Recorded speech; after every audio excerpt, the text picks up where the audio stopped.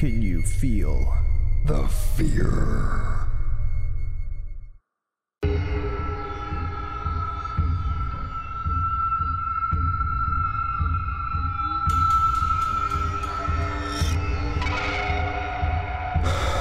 Are you afraid?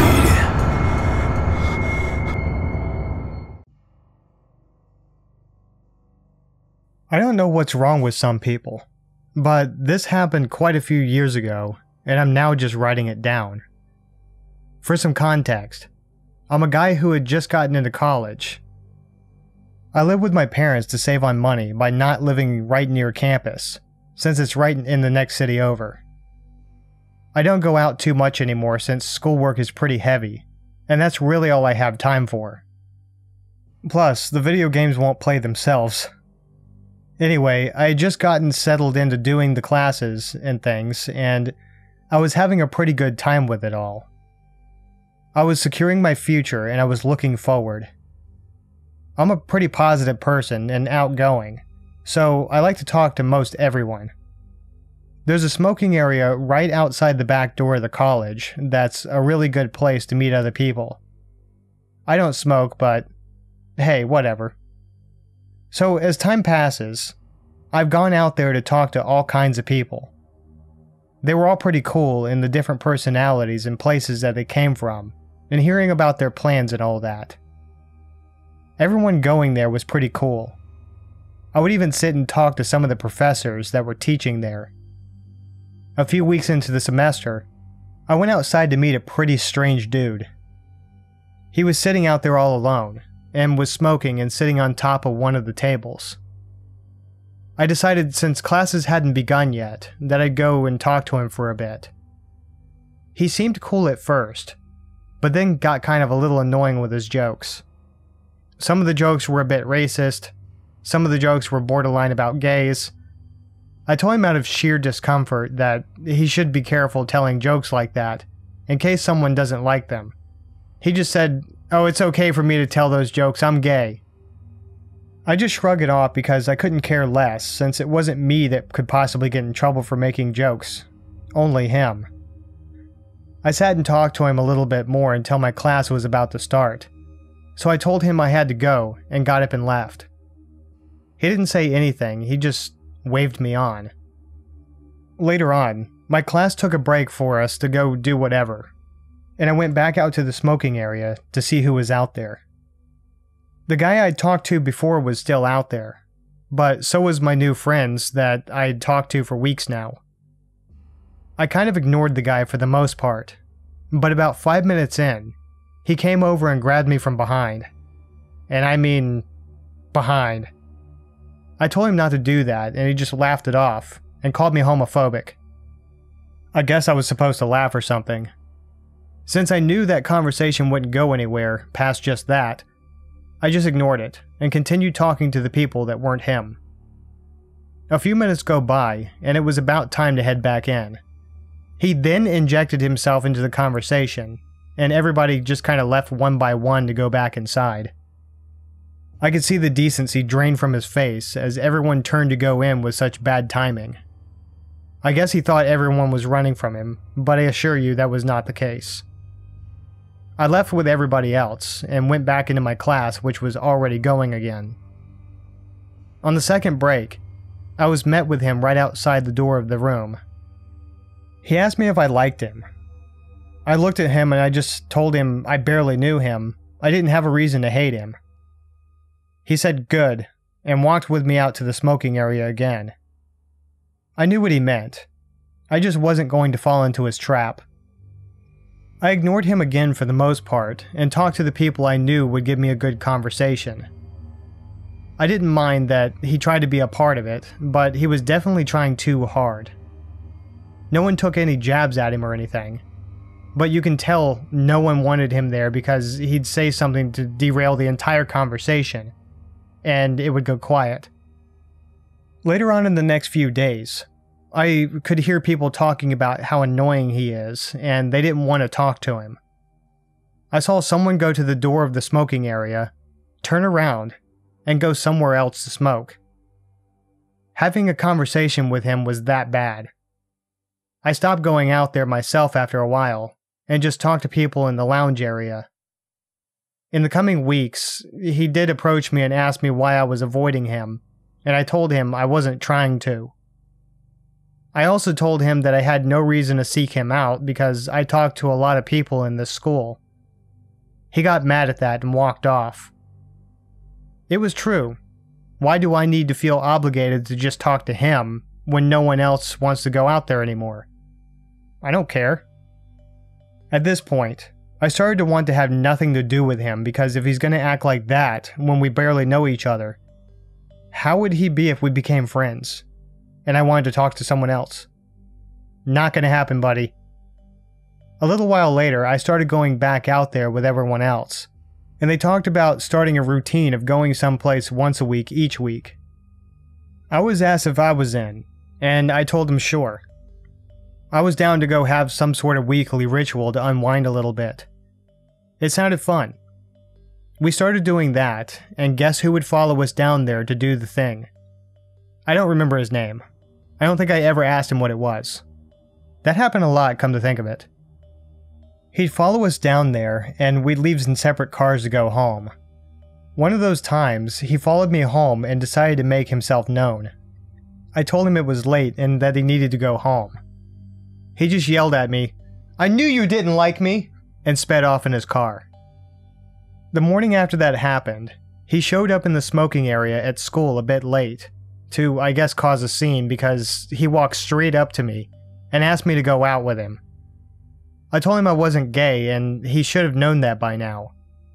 He got really pissed off at that, kicked over a trash can dumping all the trash on the ground.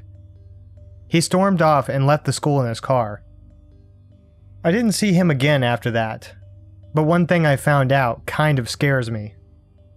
Someone said, "Thank God he's gone."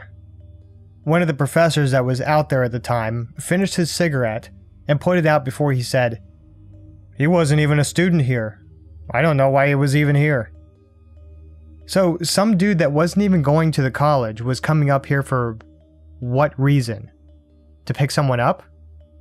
He couldn't have had anyone here he was picking up or dropping off, because no one had ever seen him with anybody. I guess I'll never know because I didn't see him again. I finished college and all that's behind me now. It's like a distant memory of something that happened in the past and a group of people who will never get together again in that same way. But I'm glad that's all it took for him to stop hanging around a school that he didn't go to.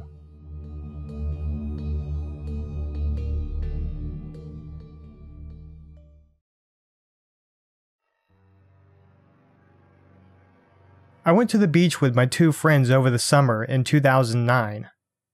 I won't go back because this guy lives there, as he told us a few times.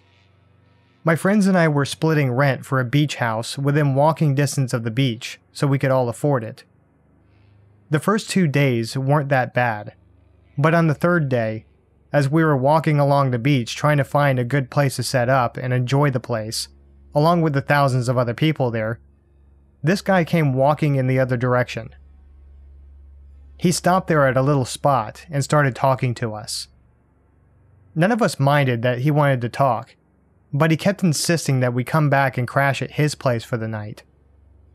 We told him that we had a place that we were renting for the entire summer, and we'd be crashing there since we were paying for it.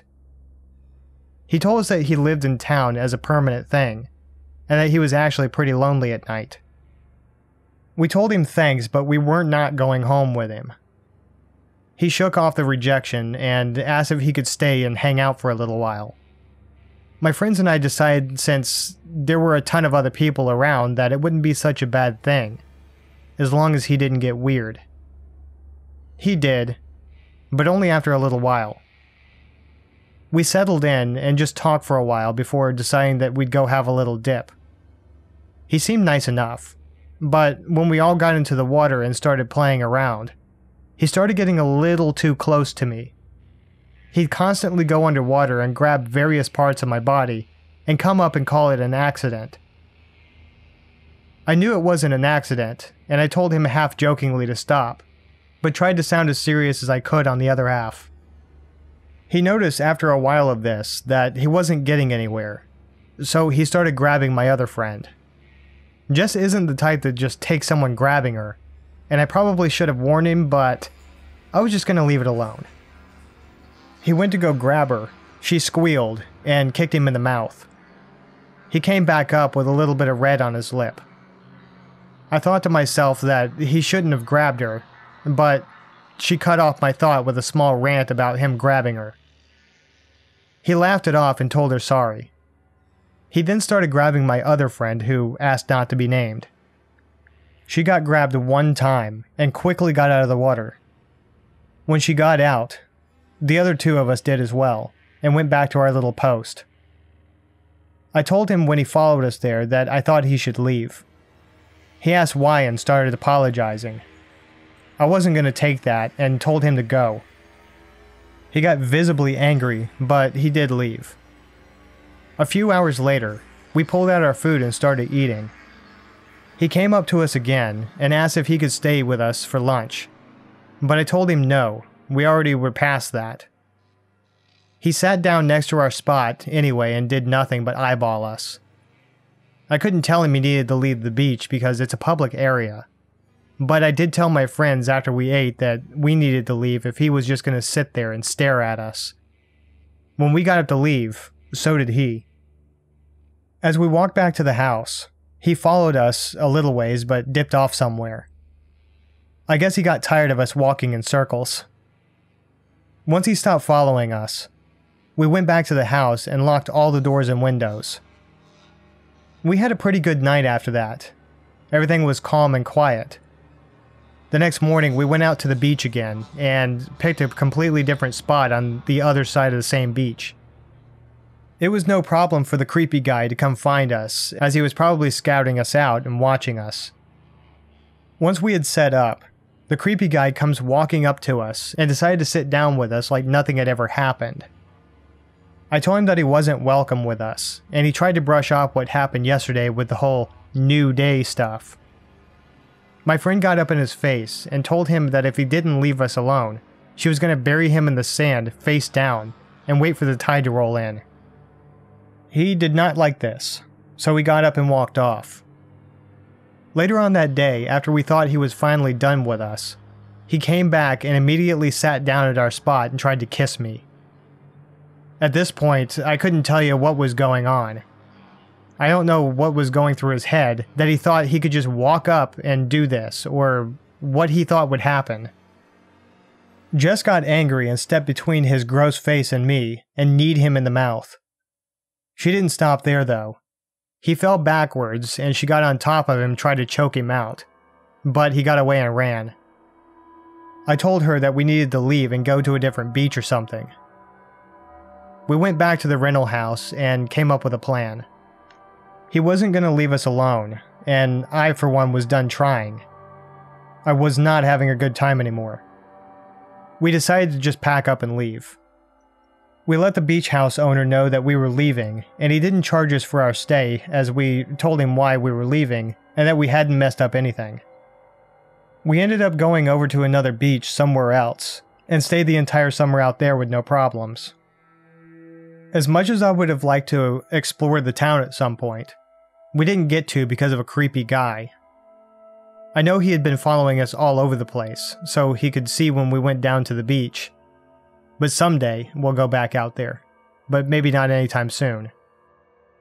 We still remind each other of this story from time to time when we have nothing else to talk about, but it was a bad experience. It was especially bad for my other friend who is timid and can't take that kind of thing. She wanted to leave before we even got there.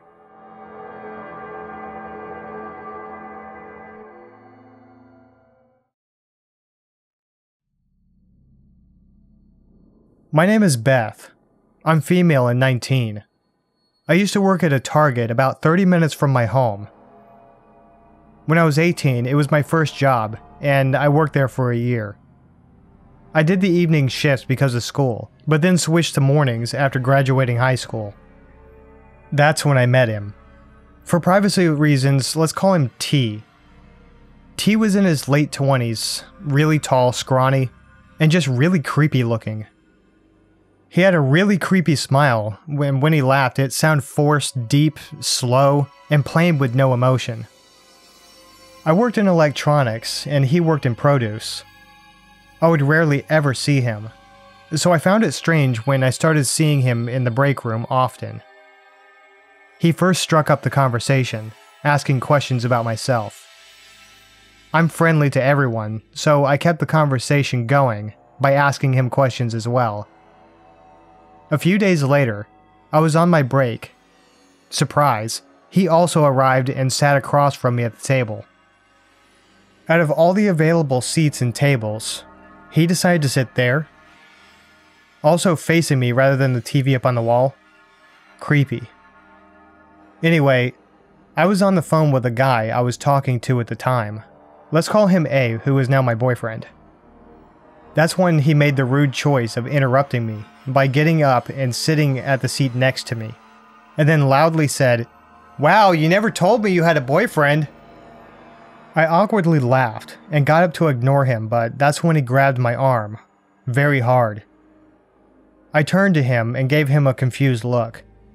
He let go and said, "Sorry, can I help you with something? I think I have a problem with my phone. Can you give me your number and I'll try to see if the message goes through?" I got a horrible gut feeling. I couldn't use the excuse about my phone not functioning since I was on it. That's when A got the funny idea and he said, "Give him my number. I'll let you know when his text comes through." So I smiled and said, "Yeah, sure." The message went through and I let T know. Then after a while, I hung up with A as I got ready to go back onto the floor. T then saw and told me, "Now I have your number," with this creepy, disturbing grin.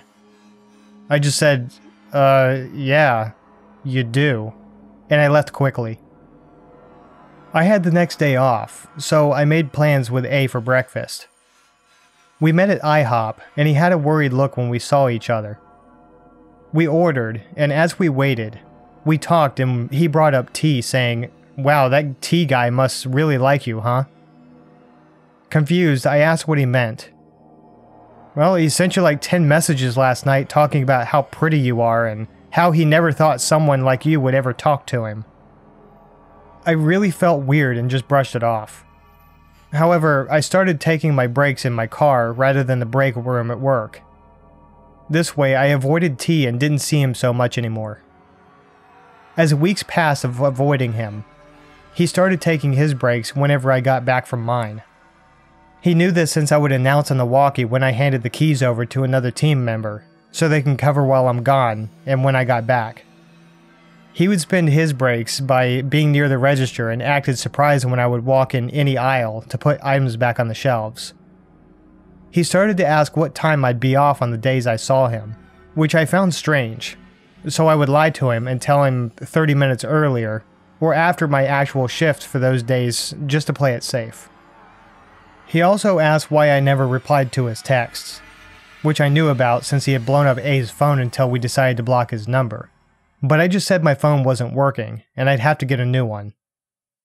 Months later, I made friends with a few coworkers and started going to the break room again.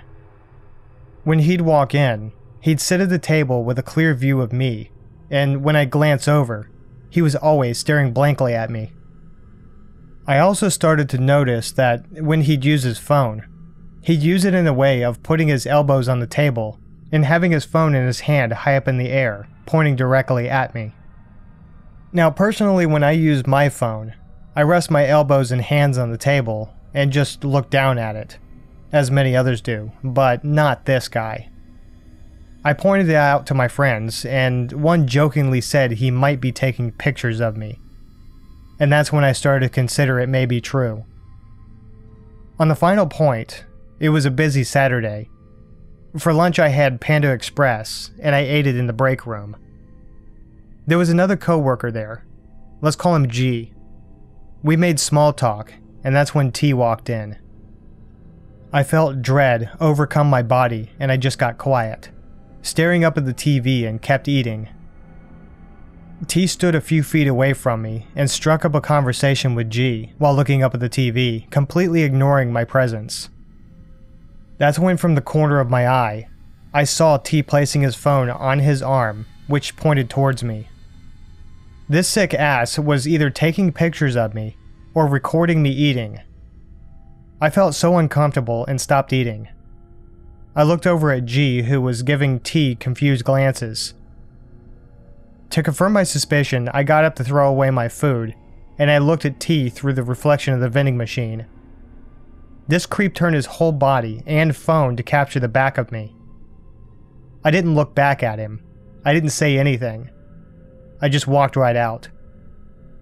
I felt so dirty and disgusted as I pieced everything together. I planned to report his behavior to HR, but I had no proof and only one witness, G, who didn't want to be a part of it. I asked him the same day if he noticed T taking pictures of me, and he said sure, but let's not think the worst of it. Please leave me out of it. Thanks for nothing, coward. I just let my trusting coworkers know about it, and they said that they support me to report it. So I did, but according to HR, there was not much they could do about it without proof. So I quit the same day. I was not about to stay at a place where I felt my safety was at risk, and HR didn't care. I don't ever plan to step foot inside that Target again. This is something I learned from to just trust my gut instincts, and that it's okay to tell someone that you don't want to talk to them. No one can force you to talk to them. So T, quit being a friggin' creep. One day someone will teach you a lesson to leave your victims alone. And I hope you lose my pictures or video, whatever you took, you freak.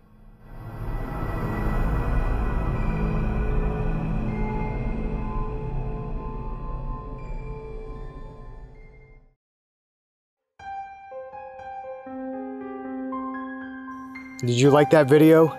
Well, there's more where that came from. Please like, share, comment, and subscribe. Follow me on Twitter and follow me on Instagram. Links below in the description.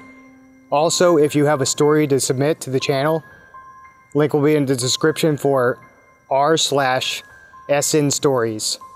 I'll see you next time.